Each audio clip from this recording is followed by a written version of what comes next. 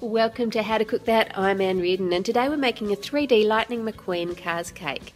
You can use this method that I'm going to show you to make any car cake that you like, but today I'm going to show you how to decorate it up as Lightning McQueen because that's the one that has been requested the most. To make it easier for you to follow what I'm doing, I've drawn up a cutting template, and you'll need to cut out the template and cut the cake board and some of the fondant templates. Just follow the instructions on each piece, and if they're too large to fit on the page, then they have a joining line to guide you where to stick them together. That's available on the website howtocookthat.net, as well as all of the ingredients for the recipes that we're using. All of that is on the website, and I'll put a link in the description below this video. Let's start with the number 95. Place some non-stick baking paper over your 95 and cut around the coloured part of the numbers, ignoring the white outline. You want to cut close to the colour. Then roll out some white fondant, and if your fondant's sticky, you might need to gently rub some oil on the rolling pin when you roll it out to stop the fondant from just gluing to it. Place your non-stick baking paper with the 95 cut out onto your fondant, and then using a dry paintbrush with either some edible yellow powdered colour or some yellow lustre dust, just dust that over the top half of your numbers. Then use the red on the bottom half and blend it in the middle, gently smudging the red into the yellow. If you've got orange, then use orange in the middle. If not, just blend them together. Use a tissue to remove any excess colour so that it doesn't spill onto the numbers when we're peeling it off. Then gently lift off the paper and using a knife cut around the numbers, leaving a white border around them so that it looks just like it did in the picture. When you're making a 3D cake like this, it helps if you can make a lot of the details ahead of time so that you're not trying to get it all done the night before the party. Use a straw to cut out the centre of the number 9 because that will be too tricky to do with a knife. And you need to make 3 of these number 95s, one for each side of your car and one for the top. And once they're made, don't move them off your baking paper, because if you do try and move them while they're still wet like this, they're going to move out of shape. Instead, just use some scissors to cut around the baking paper and then move them onto a tray so that you can leave them to dry. Next, for the Rusty's symbol that's on the front bonnet, take a sheet of non-stick baking paper and carefully cut out the word Rusty's and the curved lines around the top and the bottom. Don't worry about the tiny writing on the logo. We're just going to do the big word, and make sure you keep the centres, those tiny little bits of the letter E. If you lose it, just cut another little one. You're going to need those. Roll out some brown fondant and place the baking paper over the top, and then carefully place those little pieces of E in the right spot. Then using your dry paintbrush again, brush on some yellow and then some orange, and then right on the very corners just a small tinge of your red colour. You don't want too much of that because it doesn't contrast enough with the brown, so you won't be able to read it if you do too much red. Remove the centre of the E and cut around the logo. And next we want to make an outline for this logo. To do that, roll a long skinny snake of black fondant. Now this needs to be even, the snake, otherwise your outline will be uneven. If you don't get it right first time, just roll it back up into a ball and try it again. It can take some practice to get a long, even snake. If you can't roll snakes and you've tried and you just can't get it, then you can try cutting a thin shaving using a pizza cutter. Brush a little water around the edge of your logo and then pick a starting point and wrap the outline around using the end of your paintbrush to push it into the small corners. Once you've done that with the Rusty's symbol, we also need to outline the numbers 95, so you need more of that black. So again, either roll it out or use the pizza cutter. And same thing, moisten it with a paintbrush, wrap it around using the end of the paintbrush or a knife just to get it right into all of the corners where you need it. Then place some extra black outline on the bottom sides of your numbers, like it's like a thicker shadow on the bottom edges. To make your eyes, cut out circles in the size shown on the template. I used a piping tip for this. You only need 2 eyes, but I like making extra so then I can choose the 2 that look best together and look the most natural. Using a straw, cut a circle of black fondant out and place that onto the eye. If you put a tiny dab of water onto the white, it will help it stick, but if you use too much, you'll have a puddle of black around the pupil. So you want to make it just damp rather than wet. Use some blue colouring and paint around the edge of the eye and then on the white fondant, making sure you leave 1/4 of the eye a bit lighter than the rest of it. You can make these fondant details that we're doing ahead up to a month before and just leave them to dry out in the open air at room temperature, and then once they're dry you can put them in an airtight container, but make sure you've got non-stick paper in between them. Then you add the tiniest little dot, the tiny little ball of white fondant, just to the edge of the pupil there, just to bring the eye to life. Now to make our headlights and brake lights. To do that, place your templates onto the fondant and cut around them with a knife. Paint them with black food colouring around the edges and on top to match the pictures that you've got. Then paint in the yellow and the red, and then add the black details on top of the brake light. So this is just like painting a picture, or just like colouring in really. You've got the shape cut out and you just need to follow what you can see in front of you, copy it and colour it in. I'm using gel colours for this. You can get those from cake decorating stores. To make the very back of the car, cut around the template in red fondant twice. Trim the second one shorter than the first and add it to the base using some water to glue them together, again just making it damp, not wet. Then carefully put your brake lights into position and then roll out another snake of black fondant, and this time cut it into equal lengths and brush those with your silver luster dust. If you can't get hold of luster dust, then you could just use grey fondant for these rods instead of making them silver. Using a tiny bit of water, place one in the centre and then one on either side and then one halfway in between each of those so that you get it even. Then I'm using the end of a piping tip, or you can use something small like the tip of a pen with the ink taken out of it, and just push down on one end of each one so that it looks like it's bolted into place. I'm always on the lookout for other sweet channels on YouTube, and if you are having a cars party, then you might want to check out my Cupcake Addictions tutorial. She's putting up a mater cupcake this week. I'll put a link to her channel in the description below this video for you. Now for your windows, roll out some dark grey fondant and cut around the template to make the shape of the back and the side windows, and set those aside on a tray to dry with all your other details. Now all of that can be done ahead, weeks before the party, so that then when you come to doing the actual party, it's not a stress. You guys keep asking how long does it take to make these cakes? Well, to do all of those details, and some of them I made more than one of so that I could choose the best of, that took 6 hours. So set aside plenty of time. Now, a couple of days before, I want you to make the cakes and the frosting. I'm using my favourite chocolate cake recipe, which is moist and delicious, and all of those recipe details are on the website, along with all the details about the fondant and frosting quantities that you'll need for this cake. I'm tripling the cake recipe, which will give me 6 trays of cake, of which you only need 5 to make this cake. So you'll end up with 1 spare tray cake, which you can use just to eat. For the frosting, I'm making my chocolate buttercream and some ganache, and I've left the ganache overnight to firm up, and then I'm just beating those together. So it gives a rich chocolatey frosting, but it's not quite as expensive as if you just use ganache. Using the buttercream makes it a little more affordable. Cut out your cake board template out of thick cardboard, and it will also need to be waterproof so it doesn't just absorb the moisture and the oil from the cake, and then it's going to be too soft. So you can either do that using foil or using tape and completely cover it so it's waterproofed. Then bend your base up to match the profile of the base of the side of the car. If you want a simpler option, you can skip doing the cake board altogether, that's fine. You just make the base of your cake sit flat on the serving platter, and for that option you're going to need that 6th layer of cake, so don't eat it then. And there obviously then won't be a gap under your car. If you want your car off the platter, then you're going to need to support it up. I'm using 1 centimetre maths counting blocks. If you are using a wooden cake board, you can just drill support rods in and trim them to the right size like we did on the minion cake. But today I'm using a tile, so I'm not going to attempt to drill through it without cracking it. So I'm going to hot glue gun them into place instead. Once you've finished, your cake board should look like this, with the cardboard sitting off the tray and it's not completely flat. It's going a bit up at the back and a bit up at the front.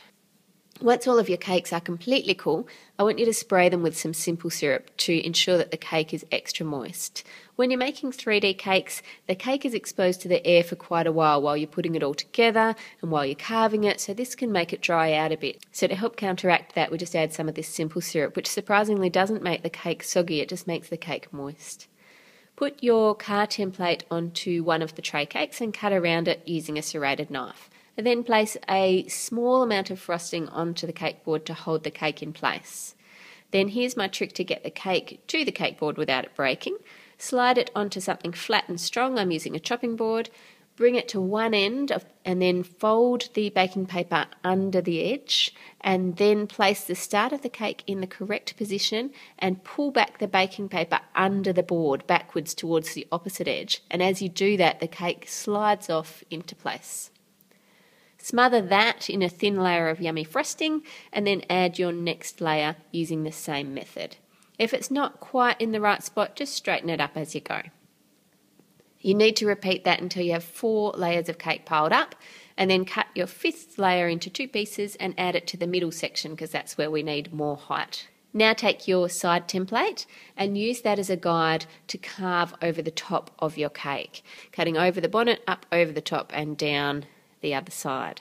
Next, take the large roof template and line up the front of it with the front of the windscreen, which you can see where that is from where you've cut from your side template. Cut around this template going straight down to the level of the front bonnet and no further.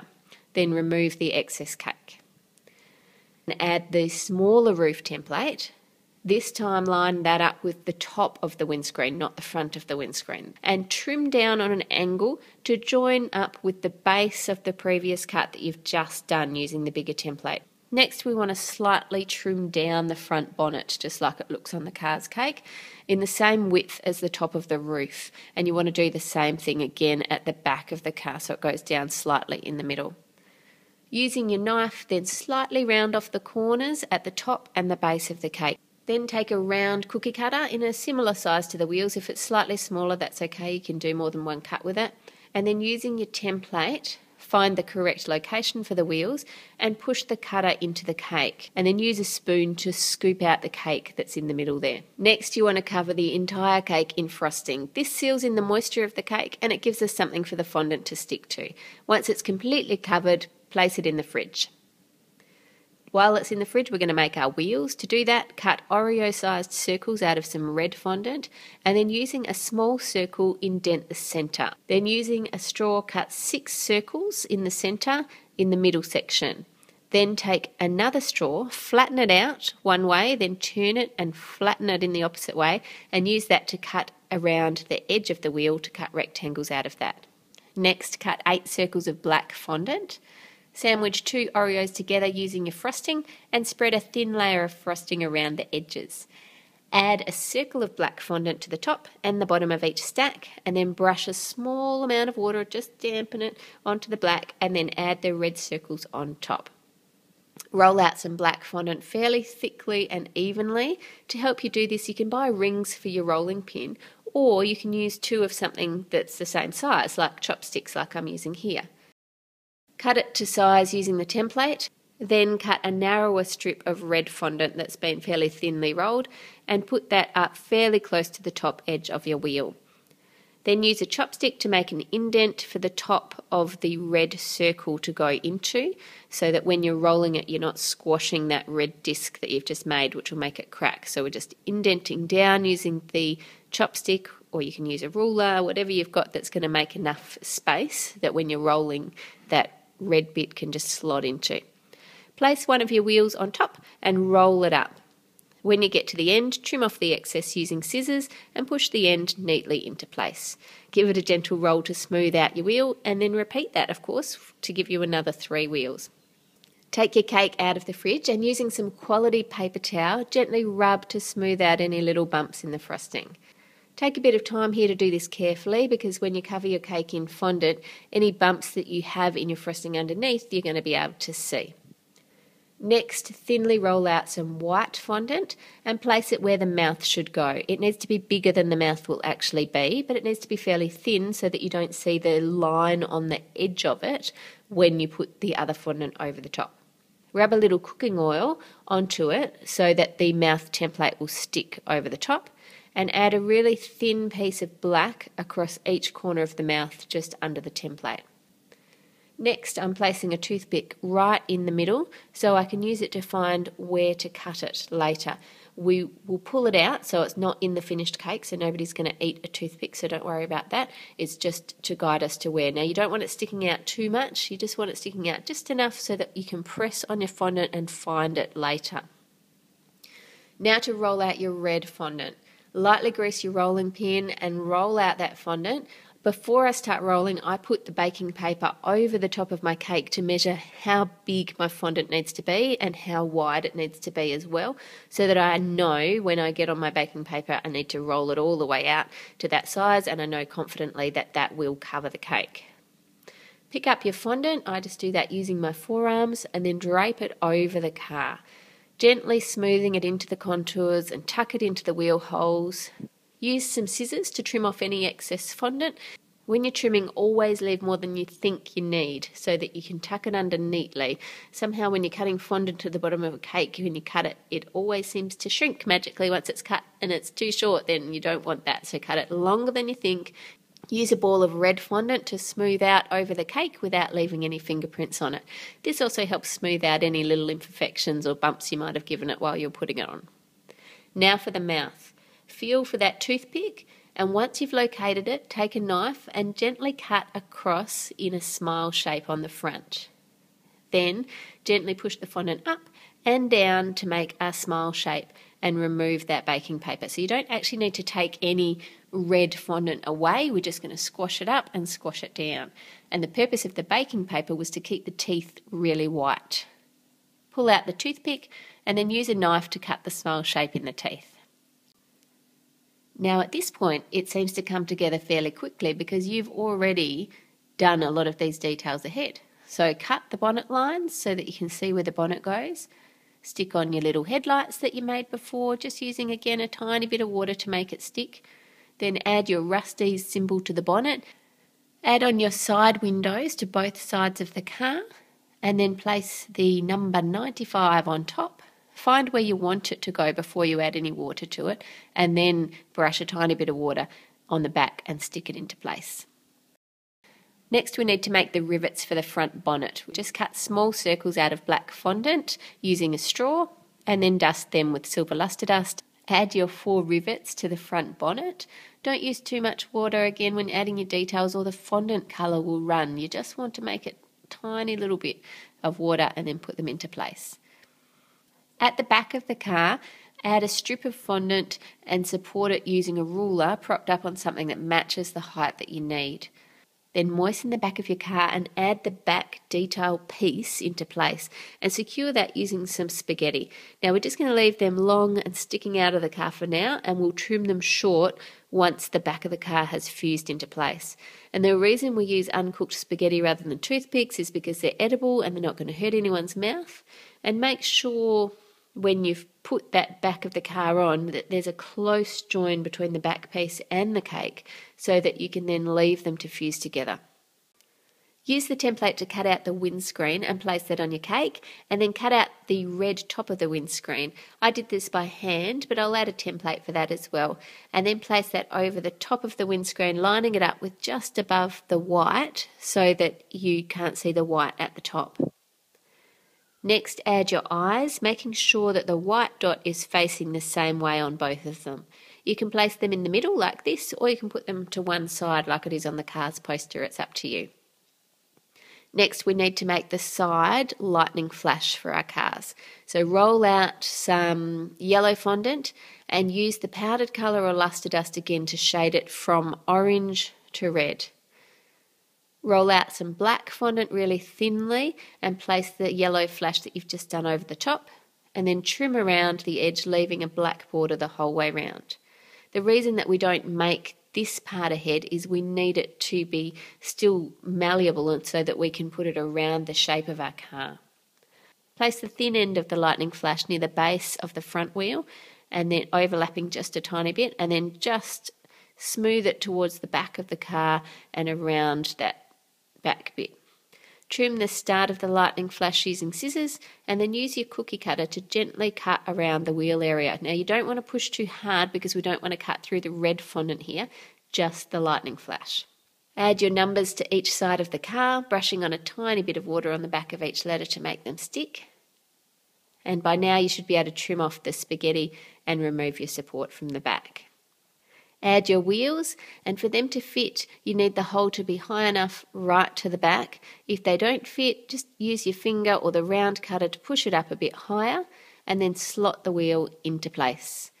For the front wheels, you can put them in straight or you can put them on an angle just like on the poster. Add the other 2 wheels and your cake is completed and ready to party. Thanks for watching, and if you make this cake or a different car cake using this tutorial, make sure you take a photo, head on through to the blog and load it up in the comments section there. I love to see what you've done. And if you haven't already, subscribe and join us next week for a dessert recipe, following week for chocolate, and then back to cake. And you can put all your requests in the comments below. See you all next week. Bye.